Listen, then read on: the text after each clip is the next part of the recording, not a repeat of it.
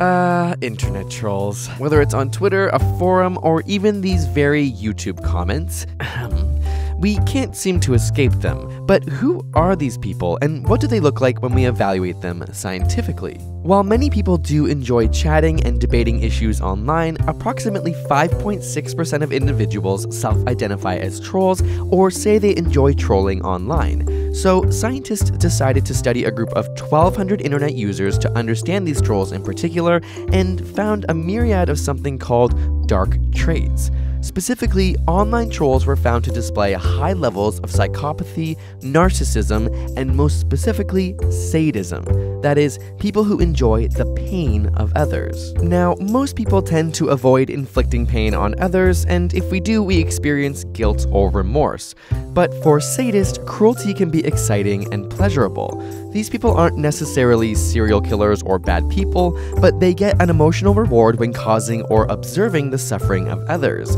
In fact, there's even a category called everyday sadism that highlights how sadistic traits are present in many people, not just sexual deviants or criminals. For example, many of us enjoy a good fight during a sports game or the thrill of a violent movie, right? If you were given the choice of the following 4 jobs, which would you choose?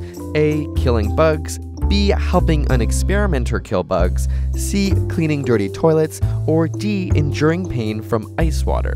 Studies show that those who choose to kill bugs have higher scores on a scale measuring sadistic impulses. But internet trolls show very high levels of sadism and have fun distressing others by being argumentative and disruptive.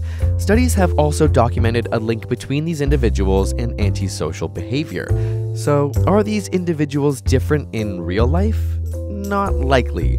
The studies suggest that these traits carry over into their regular day-to-day and reflect one's actual personality. But since the internet offers anonymity, antisocial individuals can connect with similar others while distancing themselves from their acts in terms of personal responsibility. The unfortunate part is that trolls not only comment more, but receive more replies than the average user, suggesting they are quite successful at luring others in. On top of this, negative feedback only stimulates a harsher response from trolls, and their behavior becomes worse over time with more feedback. So the next time you're being trolled, just remember they want to disrupt you, and they feed off of your unhappiness. Ignore them, and you're likely to diminish their effort. Need more science? Here's a playlist of our latest videos that you can binge watch. And if you never want to miss our videos, simply go to our channel on your device's YouTube app and hit the little bell which turns on notifications for our videos. YouTube will send you a message each time we release a video. And subscribe for more weekly science videos.